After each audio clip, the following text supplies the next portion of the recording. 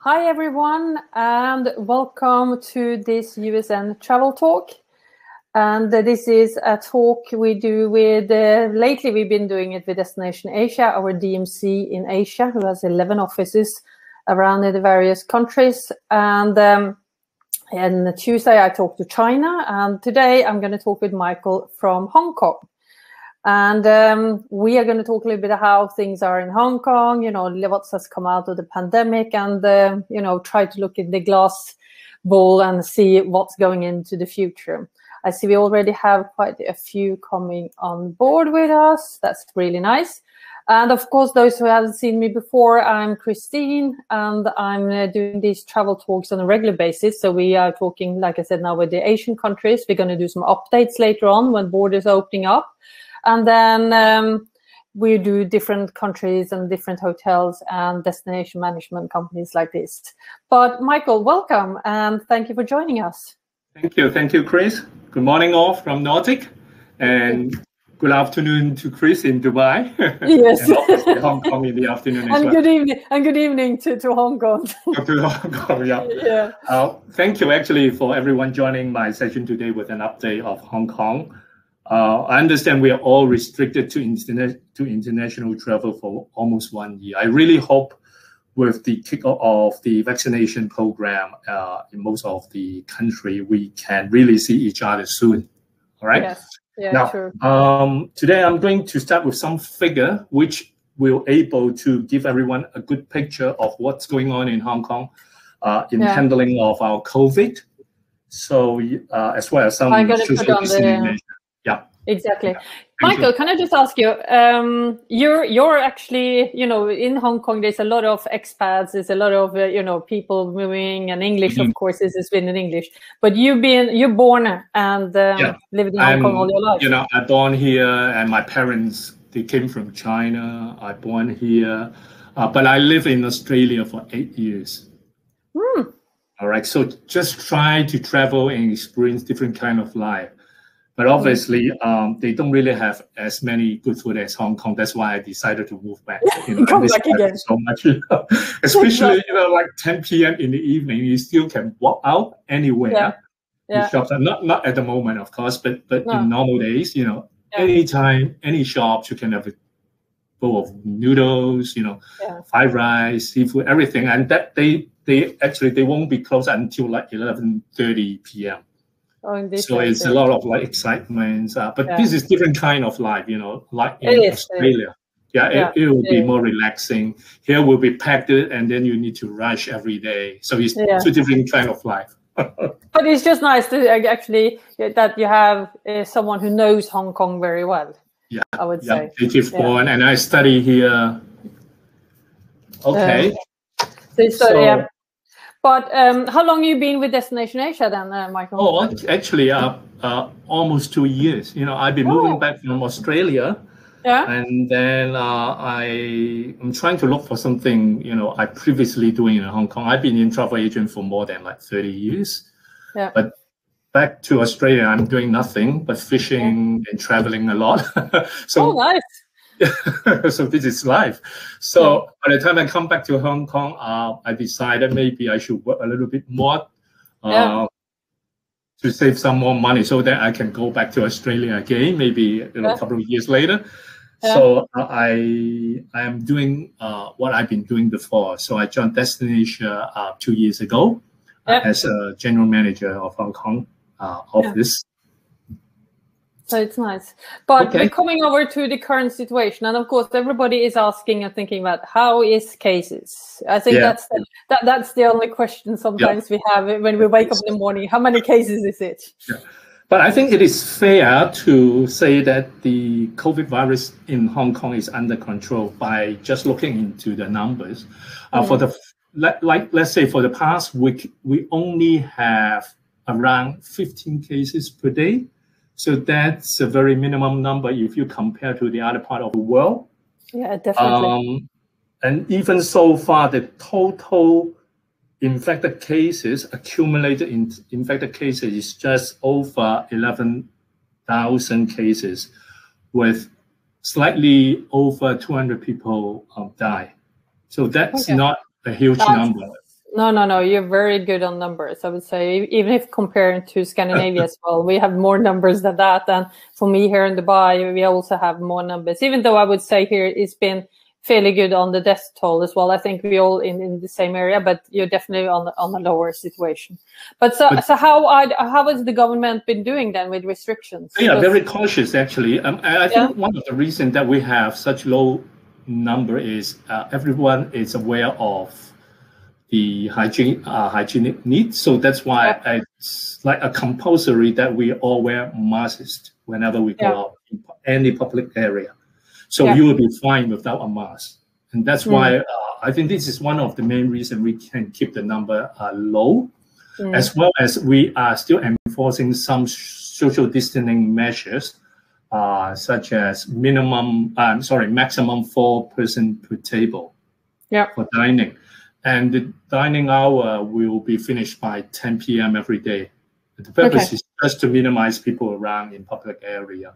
Yeah. And even for like walking along and no social gathering is allowed, maximum 4 person for public gathering at the moment. Okay. So you can maximum be 4 people outside together, basically. So we are tough. So no wedding. For wedding, only 20 person maximum. And then you still need to split into 5 tables. If you recall, I've mentioned only 4 person per table. It's allowed. Exactly. Yeah. And that's why I think the government is really doing something, try to clear the number so that the border can be reopened to China. Okay. Because we are still behind when comparing to the number in China. And that's why because China. Yeah, because I think when I spoke to Linda, China is on 0 for 2 weeks now. I think it's something. That's our target. We try to be at 0. So it's very important for Hong Kong and China to get the border open because we have a lot of commercial interaction business that we are doing. So it's a kind of inconvenience and really hurting our economy if even the border between China and Hong Kong cannot be reopened. So that's our main focus and target to get it open. So at the moment, if you look at the borders, like for you living in Hong Kong, if you want to travel to China, so if you, for example, were going for business in China, you could cross the border because there is a border, even though Hong Kong is part of China. So there is still a border between Hong Kong and China. It's very simple. Exactly. So you could cross over to, are you having the same health pass as you have in China as well, where it's kind of go from green to yellow to red or whatever they do? Not really. We don't. But as I mentioned, traveling to China is simple. But for me, from my home to China border, it's only 1 hour. Yeah. And but you can travel to China. You can do it today. We can, but with conditions. We need, first of all, to do the COVID test with negative result. Yeah. And then we need to apply a permit online. Yeah. And then upon arrival in China, we still need to be quarantined for 10 days. Wow. And that's why we are still not willing to go to China. Exactly, I understand that. And then when you're coming back again to Hong Kong, do you need to quarantine? It will be 21 days. Oh, gosh. So that's a 1 month quarantine, basically. Yeah, so because I think the government is trying to play safe. And that, as I mentioned, that will be the target. We try to clear to 0 as soon as possible. So they rather to be tough at the moment, rather to have the number up and down. And I think this is a wise way to do it because we are getting there very soon. I think very soon. And then, of course, we all talk about the vaccination, and we know that vaccination is getting slowly in Scandinavia. They are still on the high risk people. Of course, I have a different situation here in Dubai, where they are vaccinating mass on, basically. And I think we're close to almost 50% because they're now starting with vaccinating 40 plus and teenagers as well. So my son has been given, he's 17, so he's been given an opportunity to get the vaccine as well. And we use the Chinese vaccine, so Sinopharm. And then we have Pfizer and AstraZeneca, and I think Sputnik V is coming in as well. So how is it with Hong Kong then? Yeah. Very similar in Hong Kong. We actually kick off our vaccination program on the 26th of February. So it's about a month ago. Yeah. So we have, now the number I have is the date that I am preparing the PowerPoint. And as of up to today, we have about 400,000 people vaccinated already. Okay. So you're going very quickly. About 5%. 5%. But they try to have priority to the elderly people as well as those people who have an urgent need to be vaccinated, like the frontline people, civil servant, policemen, medical staff, things like that. But our government is forecasting that by the end of the year, we should have majority of the population get all vaccinated. And so, remind me, how many people lives in Hong Kong? We have 7.5 million. Okay, so you're looking in between Denmark and Sweden. Sweden is around 10 million, Denmark is around 5, so in between somewhere there. But it's in a so much smaller space, I would say then. True. But not to forget, if we get about half of our population to get vaccinated, which means traveling will be allowed. Okay. We don't need to wait for like 100%. No, exactly. I thought, like, before we're moving on to the next one, shall we play? We have a couple of videos to break off a little bit, and also because things are changing even for Hong Kong in terms of what we can offer them. So I thought you sent me a video on the city and nature. So let's do that one. I'll play it here. Just a short one. Yeah.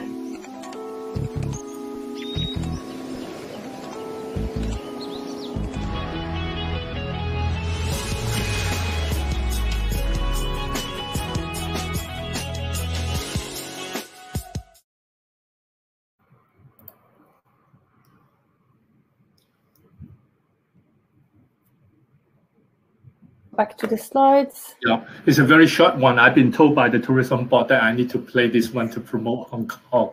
No worries. But as I mentioned, since we are not traveling for almost like a year, I really hope the very short video can recall some memory of those people who have been to Hong Kong before. All right, so at least there's something little that help, to refresh your memory. And even though we cannot be traveling. But of course, everybody is asking, when can we visit, Hong Kong? We're always waiting for reopening borders. And again, it's not only when we can visit, but also when, Scandinavians can travel outside as well. Because as you know, we have travel restrictions too. So there is quite strict ones. I have a couple of Norwegians. We know that in Norway at the moment, you need to have a test for, I think it's 24 hours before you arrive back to Norway. And you need to quarantine in hotels. So that's very strict. So you have to do, hotel quarantine until the 4th day, I think it is, when you do your test again. And Denmark has a little bit of similar. You need to do, 24-hour and quarantine. So of course, it's not many people traveling at the moment. But how do you see Hong Kong? What's the future? If we could do that kind of look into the future thing. That is a $1 million question, and everyone wants to know when the border is going to happen. Now, just to give a little bit idea of what we are doing, and then we can do an official forecast of the border open. Now, at the moment, the only exception is from China, that they don't need to do any quarantine as long as they are holding a negative COVID test result. Okay. All right. That's the only exception.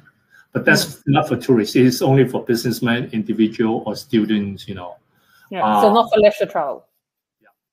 But not to forget that we actually have signed a travel bubble agreement with Singapore about 3 months ago.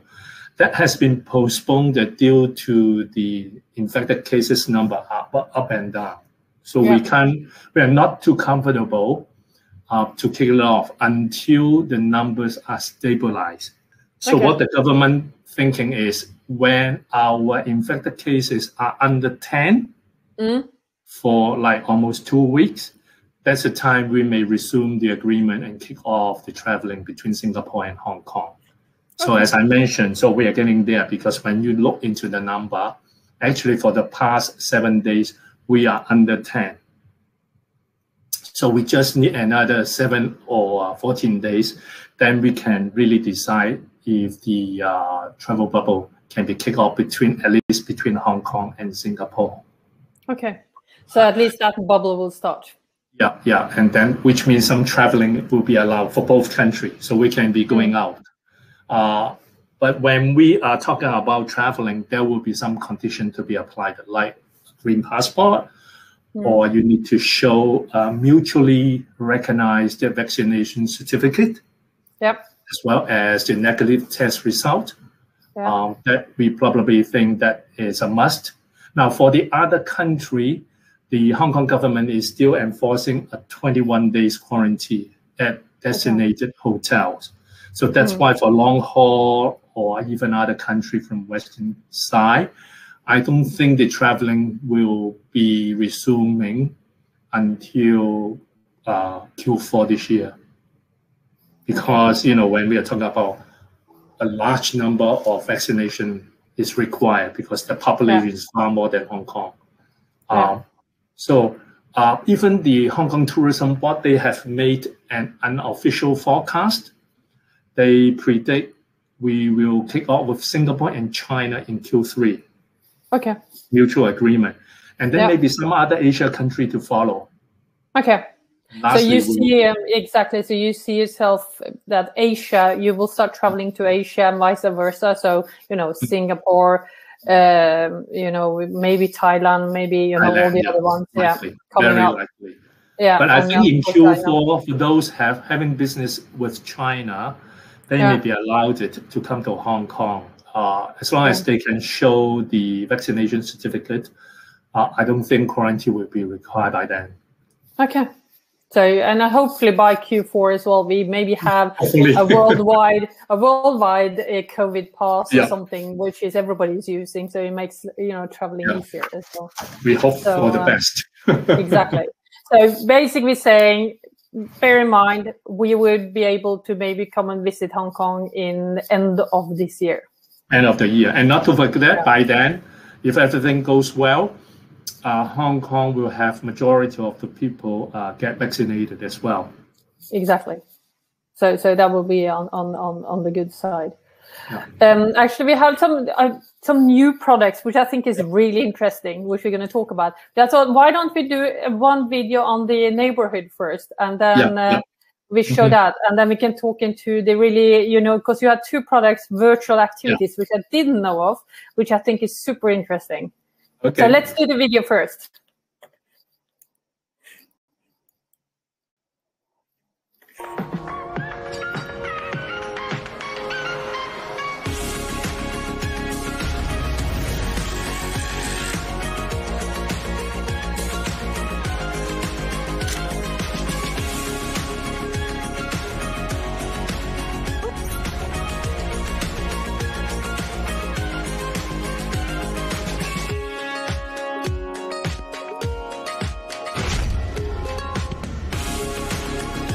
Experience something truly authentic and more. Immerse in all with 360 Hong Kong moments. Guy?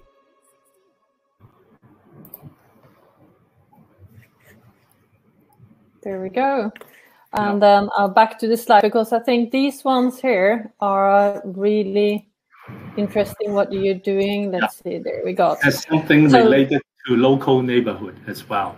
Exactly. And it's some virtual activities. So you need to explain me, Michael, what are we having? Yeah. Obviously, as I mentioned before, nobody is allowed to travel recently.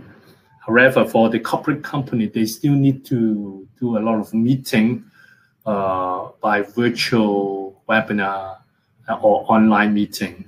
And we actually have quite a high demand from this company that they want us to organize some virtual activities during the break of their meeting. All right, so that's why we have planned a couple of new virtual tools and activity. But the aim is mainly to get guests to have an opportunity to interact with local people as well in a very local neighborhood. So if we can be traveling, this can be done by face-to-faces. But unfortunately, as I mentioned, that we can't do it at the moment. So we do it online, virtually. Exactly. So basically how it works is that you know, either a travel agent or even a company, like if there is a company who's doing a virtual meeting and they want to have like a break in the middle of the meeting and doing a virtual, you know, wet market or Chinese cooking class. This is what you do with Denise. Is that Denise Why you should who's doing this? Yeah. Denise is actually one of the local food lovers. She's been traveling a lot. She owns her own cooking studio as well. She likes to promote healthy and nice food to local people. So we get her to conduct this virtual tour, not too long, for 3 hours. And then to start in her own neighborhood. So obviously we start with ingredients. So she will bring guests to one of the local wet market, start to pick the right ingredient through this online tour and explain our culture, you know, because for Chinese people, everything must be fresh because that's the focus. And then since she's been traveling a lot, she has her own recipe and her own unique cooking style as well. All right. So that's why she will demonstrate and teach everyone how to cook as soon as all these ingredient has been purchased in her own cooking studio. Now, these tour need to be pre-booked. The reason is we need to get all these technical, you know, IT prepared, as well as we want to send people what kind of ingredient will be required. So if your guests want to cook together on the other side, so they can get all these ingredients to be prepared in advance, so they can cook at the same time. You know, I think at least 14 days advance booking is required. And then we need to prepare the time zone as well. Exactly. So basically, if there's a travel agent who wants to do this as a virtual tour of Hong Kong, you know, and invite their clients, or like doing a 3-hour, you know, cooking, or it's a company. If a travel agent has a company who's doing an online, you know, webinar or like an online conference, and they want to break up the conference, you know, like you normally do in conferences, you have evening activities or, you know, things like that. Now you can break up the conference with this actually 3-hour, you know, cooking things. Everybody, so they can prepare or even send their delegates, you know, the package of what they need, so they can do it as well, and so break it up a little bit. So it's both actually companies and travel agents, or even private people probably as well who can. If this is like a leisure group or a family or 5 people, they can still do it together. Excellent. I like that very much. I might even book it myself. That's something more interesting. And not to forget that you learn the culture as well. And there will be interaction between you and Denise as well. If you have questions to ask about the cooking, she can answer, you know, all the inquiries right away on the spot. Cool. Excellent. I like that. And then you have another one as well. You have another virtual tour as well. This is even more interactive tour. And then we want to go to explore Central. And the reason we picked this neighborhood is because it's a combination of new and old. And if you, we all realize that Central is where all the skyscraper commercial building located. But with a 10 minutes walk, you go to another old town, which we call Upper Central, where you'll find a lot of like old store, Chinese drugstore, you know, authentic tea houses. So the guy will bring everyone to have a little walk along. And the interesting thing is all the guests can even interact with the shopkeeper and the shop owner as well. So it is more like a 1-hour tour to learn a little bit more of local life. That used to be conducted face-to-face, but then we turned this to virtual as well. We just want to bring everyone to understand Hong Kong from different parts of the world. All right, so a lot of interaction. And not to forget that we will contribute 2% of the booking fee to the heritage conservation work in Hong Kong. Well, that's nice. So you also have, but I think, as like I said, it's only an hour, that tour as well. So that might be more of a short break as well. So even companies can do it, or it could be for travel agents who wants to do, you know, something for the clients and of course there has to be time zone difference. So we need to be time zone friendly in one way. So, and that will be exactly maybe a morning, you know, meeting, or even like a morning virtual tour for travel agents as well and stuff like that. So that's. I think it's really nice products. It's really a nice one. I like the cooking. I like food, so I like cooking food as well. Okay, yeah, exactly. So why we do on the food? Why don't we do the great outdoors first before we start on the post-pandemic products? Yeah.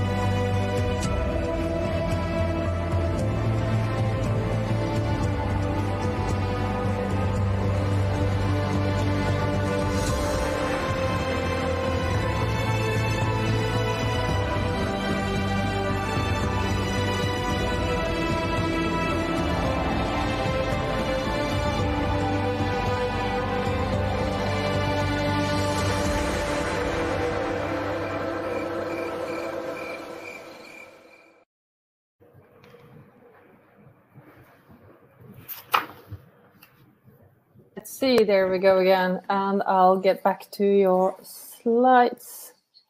Hang on, start here. And of course, like we always talked about the earlier time as well, there is, you know, new things growing out of the pandemic. Correct. We always see, you know, and also we can see consumers. If I go to on the Scandinavians, or I'd call them Scandinavians, but even for Norwegian, Danish, Swedish, and even Finnish as well, that what you can see is people are looking for wanting to be more outdoor. They will still want activities, but they also want to do stuff together with the family or with friends, and you know, maybe visit some places back where they, you know, it's more about togetherness. It's more about, you know, being outdoor, do stuff together. And I think even for Hong Kong, if you're looking at Hong Kong, I think the main thing we think about sometimes is sky or high rises, tall buildings, cramped city, lots of people. Trail, you know, like night market, you know, which is pretty standard. But we just want to let people know that we have the other side as well. Instead of obviously they can always go for a city to a pre-cramp, but on some other days there's still option for them to go somewhere countryside and to explore our little culture. Because Hong Kong, we used to be a fishing village, so we still have a lot of culture left from the old days.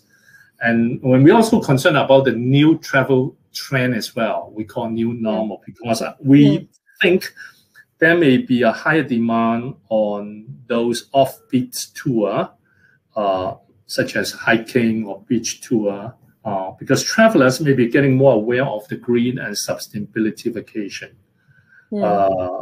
As to avoid some crowds and less people contact, or at least in the very beginning, right after the COVID, they may still be concerned about all the gathering. So even they go to travel, they may be pick some of the tour that will have less people's contact, more fresh air. And that's why we enhance and work on some of the product, like one of the one that shown in the slide, that's to our outer island called Lamma Island, which is very popular for their seafood. It used to be a very little fishing village. Yeah.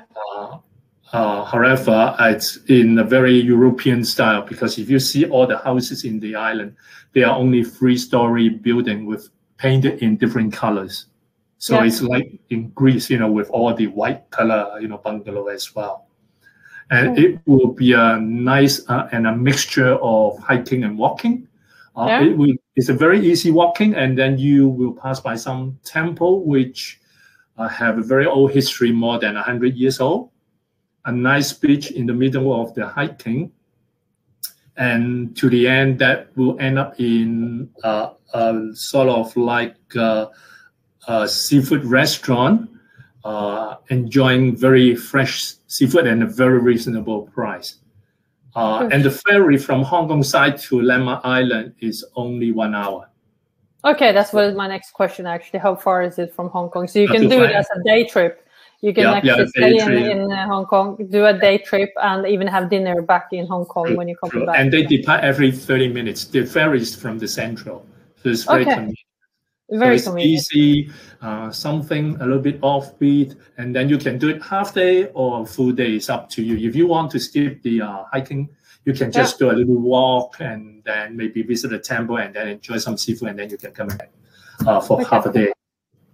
Okay, and so if someone wants to overnight, is it possible to do, is it accommodation, or they can stay or maybe do like 1 or 2 days or 3 days in the Lamma Island? The accommodation won't be too up to standard. It will be like those bungalow style, but they don't really have a hotel there actually, because it's a very tiny little island, outer island.